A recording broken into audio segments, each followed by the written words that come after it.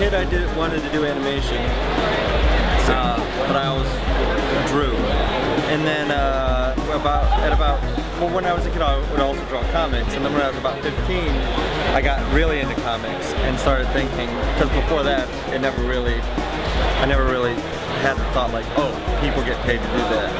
And at about 15, I saw that, I picked up a book, and it was done by Todd McFarlane, and I had read an article I had recently read an article in a magazine, in Forbes magazine, because my dad just happened to get that magazine.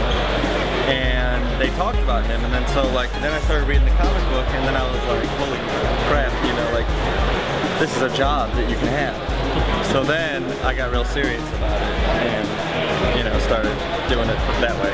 But I mean, I was just submitting stuff, putting stuff online. Just keep going. But just finding any avenue I could to try and get them to recognize me, and eventually it worked.